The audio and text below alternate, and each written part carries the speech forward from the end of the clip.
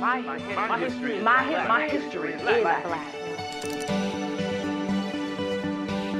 My place in Black history is making sure that all Black people are included in our movements for freedom. To leave a strong imprint for my 3 children to follow, that they don't have to take the word no, that they can do anything if they believe in themselves. My place in Black history is someone who builds the 21st century platforms that give everyday people a voice to see themselves as powerful. I'm a survivor.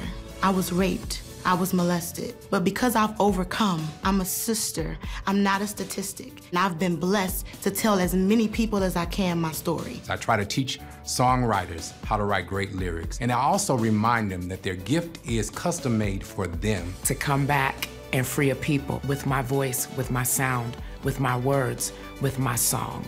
That's who I am in Black history.